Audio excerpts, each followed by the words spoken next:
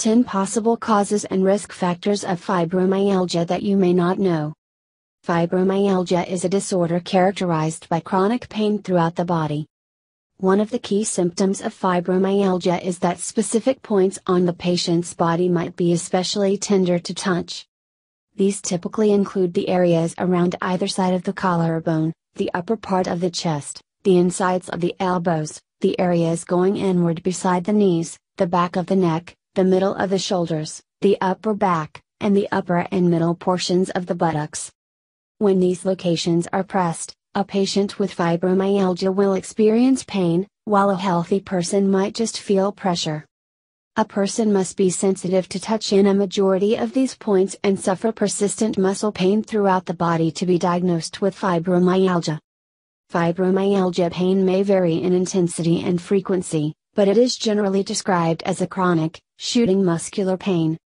Besides pain, other common symptoms include a disrupted sleep pattern or insomnia, excessive fatigue that renders one incapable of engaging in daily activities, joint and muscle stiffness that persists all day, leg pain, headaches, migraines, and memory and concentration issues.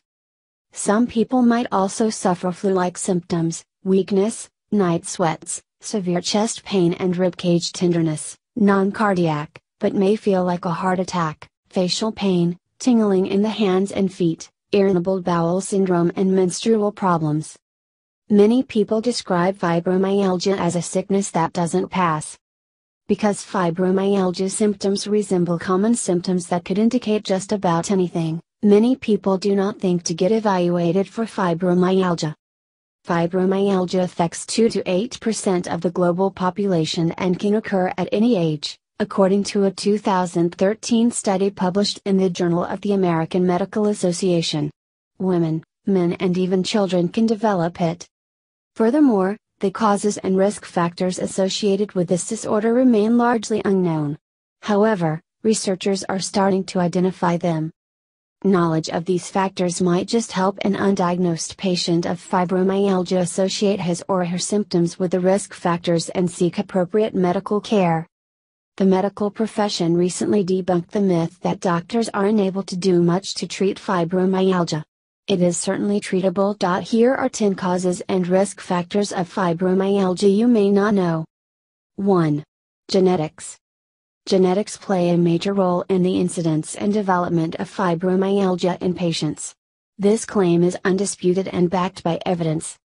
First-degree relatives of people with fibromyalgia were found to be 8.5 times more susceptible to fibromyalgia than people whose relatives did not have the disorder, according to a 2004 study published in Arthritis and Rheumatology.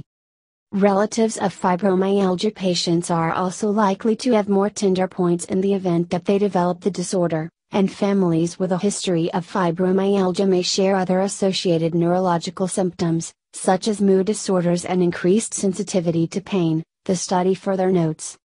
2. Gender.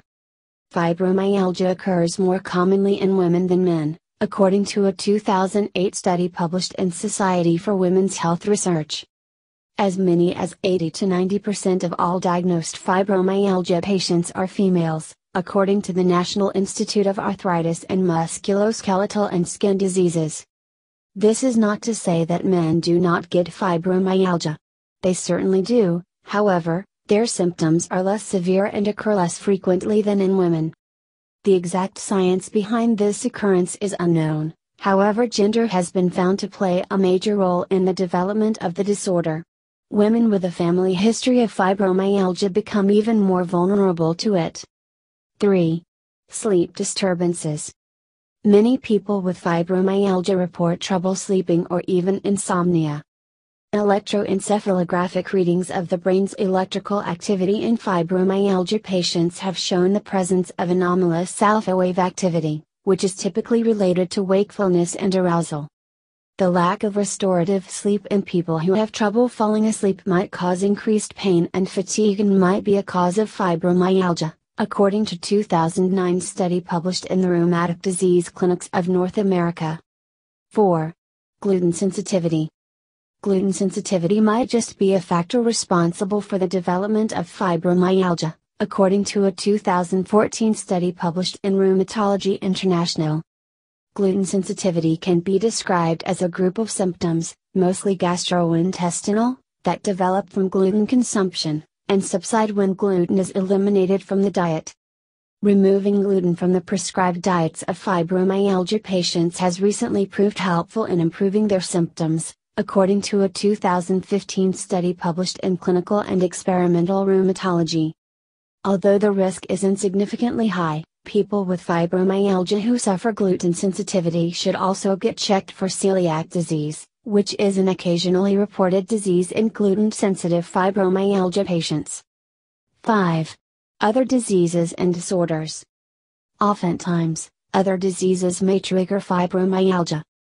These diseases include musculoskeletal and joint disorders, such as rheumatoid arthritis and psoriatic arthritis, autoimmune disorders, such as Sjogren's syndrome, lupus and spondylitis, and mental health disorders, such as depression.